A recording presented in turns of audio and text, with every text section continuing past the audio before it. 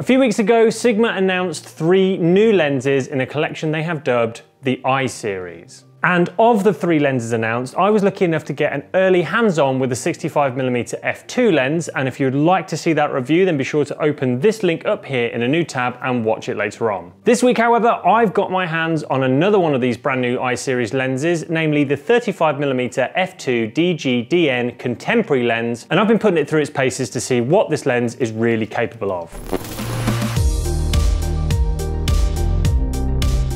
As we found out in the 65mm f2 review, these I series lenses have been designed to be small and lightweight, and although at first I was a little bit confused by the choice of 65mm as a focal length because, you know, 65mm, that classic focal length that everyone goes for. Anyway, luckily for us, the 35mm f2 that we're testing today is much more of a standard focal length, and we recently tested out the other Sigma 35s in their range as well, namely the f1.2 version and the f1.4, so we already have a pretty good idea of what you can achieve with this type of lens, and also what the benchmark is in terms of handling and image quality if this lens is going to be taken seriously by pros and amateurs alike. Anyway, Tom, that's enough talking because I always manage to start rambling off about stupid things and not actually get into the test. So let's look at the specs for this brand new 35mm lens. When this lens hits the shelves in January 2021, it's going to be priced at £549 or $639, which, let's face it, means that it isn't the cheapest lens in the world, especially considering it only has a maximum aperture of f2 rather than f1.4 or 1.2 like the other 35mm. However, hopefully once we go through more of the specs, you'll see why Sigma have come to this price point. Now, I think it's fair to say that Sigma lenses have always been highly regarded for their build quality, but this thing, along with the other lenses in the I series range, have definitely taken things up another notch for sure. This lens is almost entirely made from metal. The body, the lens mount, the focus ring, and even the lens hood itself are made from a textured metal. It also comes with a pretty fancy magnetic lens cap, which I actually find really nice to use. However, if this type of thing doesn't really float your boat, then Sigma do also include a regular plastic snap-on cap in the box too. Despite its metal build, this lens weighs just 325 grams or 11.46 ounces, so it is incredibly lightweight. So much so that when it's mounted to my Sony a7 Mark III, it actually makes my camera feel slightly back heavy, which is honestly a first for me as I'm used to working with much heavier prime lenses on a day-to-day basis. On the lens body itself, there is a manual aperture dial which clicks nicely at each third of a stop. However, unlike the other Sigma Prime releases that we've seen this year that have featured a D-click switch to allow you to rack through the aperture range in one smooth motion, there is no such thing on this lens, which means that might be slightly bad news for videographers who like this type of feature. This dial can also be switched to automatic mode, which is noted as an A, and this allows the lens to function more like a standard lens where you can adjust the aperture value using the back of your camera. However, there is no lock switch for this dial, so that means you don't have the ability to just lock it into auto mode if you don't want to use it and just forget it even exists.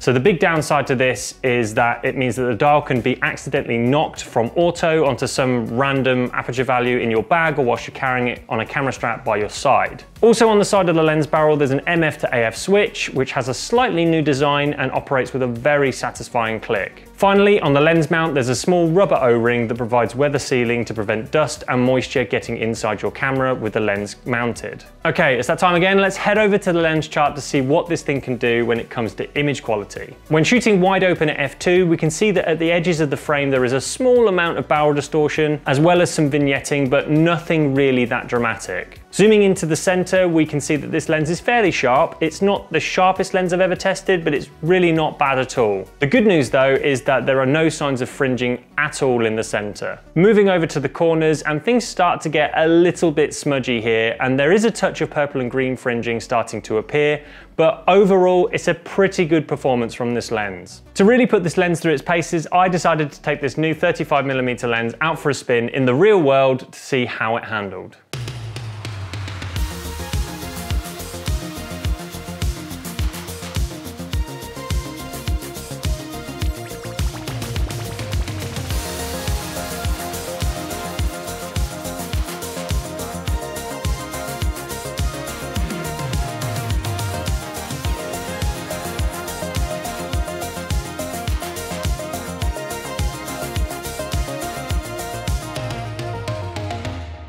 Just like the 65mm f2, I was really impressed with this lens from start to finish. Its lightweight and small frame made it an absolute joy to use. In terms of image quality, it didn't disappoint either, providing lovely sharp images with a nice fall off in the background. Now, obviously, it kind of goes without saying that with only a maximum aperture of f2, when shooting wide open, you're not going to get a super shallow depth of field with this lens like you would with the other Sigma 35s, like the 1.4 or the 1.2 versions, but the results you do achieve are certainly not bad. In our bokeh balls test, this lens creates nice round orbs at the center, which then turn elliptical as they near the edges of the frame. In terms of AF performance, this 35mm was almost faultless. IAF and face detection both work extremely well with this lens, and it was able to keep focus even when the subject was moving around. In terms of lens speed and accuracy, this lens was able to switch focus between near and far subjects in an instant without any signs of hunting. In low light conditions, the performance was pretty much the same. It took the AF reticle a little bit longer to light up green just to confirm that the focus was locked on, but really not enough to be an issue. As for AF noise, just like the 65mm f2 that we tested a few weeks ago, there just really is none. Switching over to video, and this lens was able to track a moving subject coming towards the camera with absolutely no problems at all. It provided the same great results when the subject was moving at a faster pace too.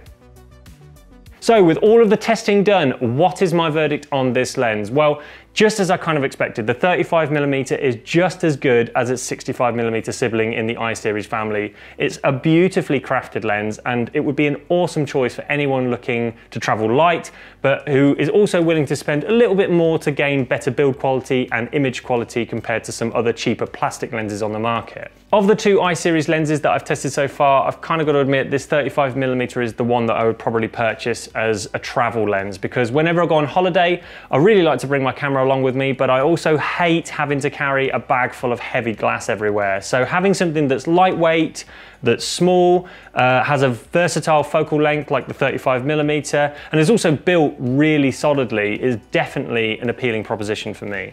The big question that's burning a hole in the back of my mind is, how does this 35mm stack up against the f1.4 and the f1.2 versions in Sigma's lineup? I guess that's a question we'll have to answer in another video. If you would like to see that, be sure to let me know in a comment below, and if we get enough people who say that they want to see it, we'll definitely make that happen for you. For now though guys, that's about all I have for you in this review video. As always, if you've liked this video, then please don't forget to show your love by giving it a thumbs up and also subscribing to the channel if you haven't already, to make sure that you don't miss out on any future content, and I will see you all in the next one. I'm just going to come in for a close-up.